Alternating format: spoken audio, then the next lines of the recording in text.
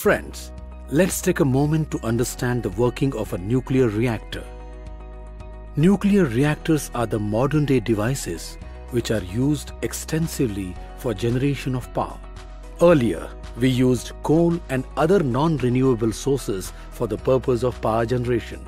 But since we are running out of them at a very rapid pace, we need to look at sustainable and possible and eco-friendly way of moving forward.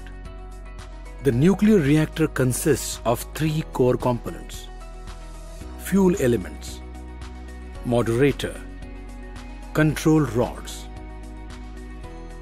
Fuel elements consist of cylindrical rods put into bundles.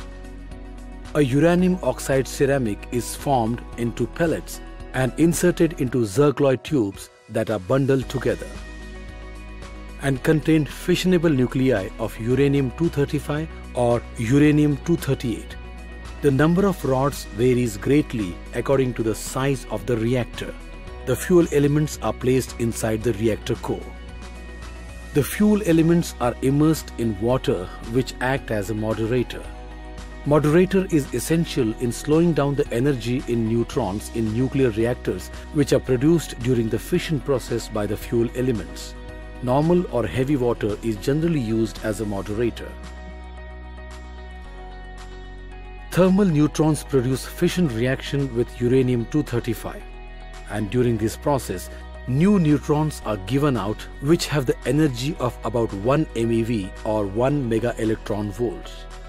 These new neutrons typically escape from other fission process as they are accompanied by huge energy with them. Here, moderators come into play.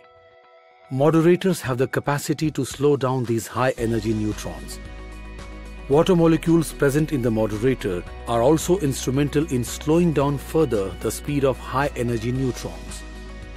The new reaction then takes place with the slowed-down neutrons by striking them with fuel elements. A liquid or gas circulating through the core so as to transfer the heat from it. In light water reactors, moderator also functions as a coolant.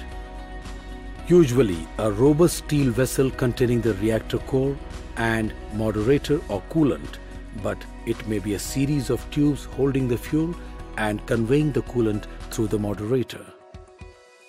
Another very important part of the nuclear reactor is the control rods. We would like to have the steady flow of energy from the reaction, isn't it? For that purpose, every single fission reaction leaves spare neutrons which in turn are utilized for more subsequent reactions. The control over the spare neutrons available at any given time, the rate of nuclear chain reaction can be controlled. This control on fission reaction can be maintained using control rods. Control rods work by absorbing the excess or spare neutrons in the moderator to prevent any further fission reactions. These rods are usually made up of boron or cadmium. To increase the rate of reaction, the control rods can be removed by the moderator. A steady output of energy must be maintained by inserting or removing the control rods in the reactor. Apart from the above, three other important core components of a nuclear reactor are as follows: pressure vessel or pressure tubes, pressurizer, steam generator. Now that we have understood the various elements of the nuclear reactor, let us see the entire operations in the nuclear reactor. Nuclear reactor consists of a reactor core, pump, and the heat exchanger. Due to the enormous amount of heat produced and then released during the fission process, surrounding water gets heated up and changes into steam.